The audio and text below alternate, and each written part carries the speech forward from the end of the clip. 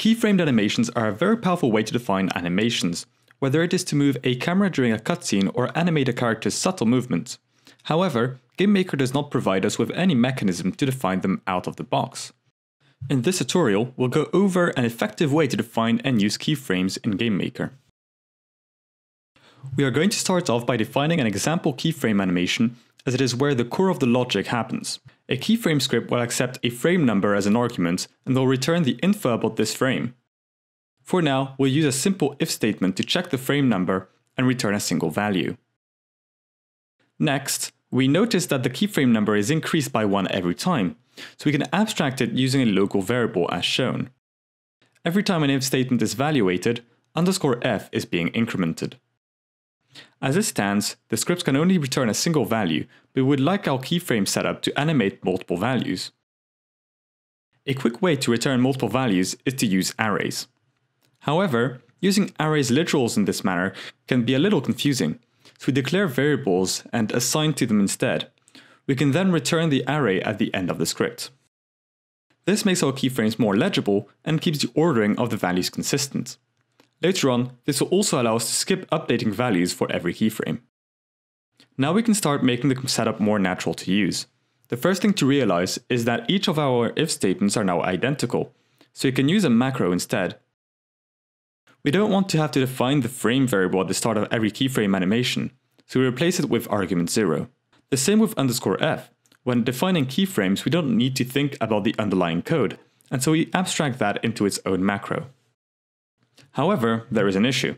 The current version of GameMaker does not allow for argument 0 to be used in macros.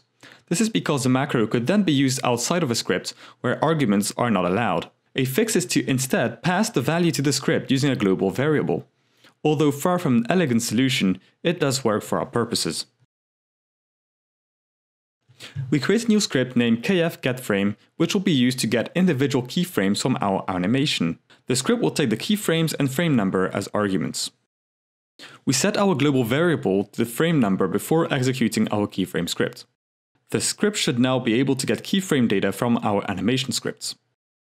However, we also want to be able to interpolate between keyframes based on time. Before we can do this, we need a time value for each of our keyframes.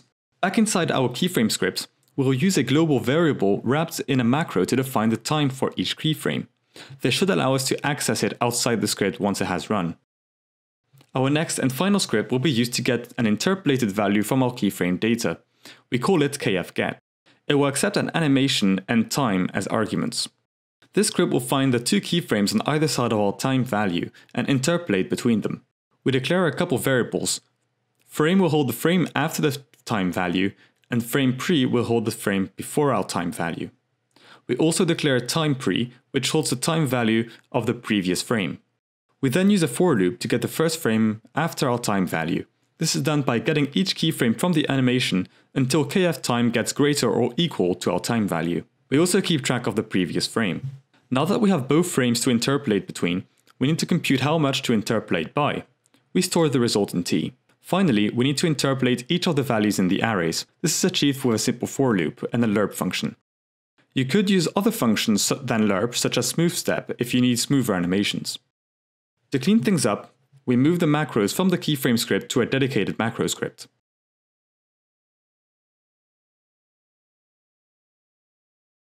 To test our setup, we create a simple sprite and object.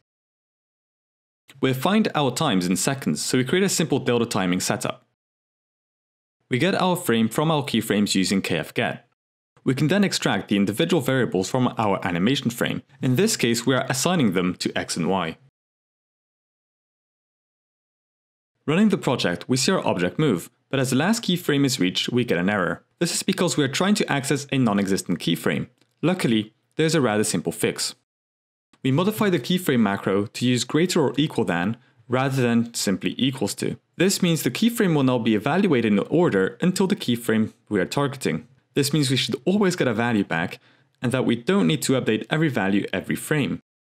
Before running the game again, I increase the values in the keyframes to make the movement more apparent. I also remove the _y value in the second keyframe to demonstrate that they can be left out. Running now, we see our objects animating as per the keyframes, and it no longer throws an error in the end of the animation. So this wraps up this tutorial. As you can see, this provides a very natural way to define keyframed animations, and because they are defined in scripts, they can easily be extended to encapsulate more behavior. A simile setup could be used as an alternative to timelines, or even as a way to define dialogue between different characters in a story. I hope you find this video useful. If you have, please give it a like, and I will see you guys next time for some more Game Maker tutorials.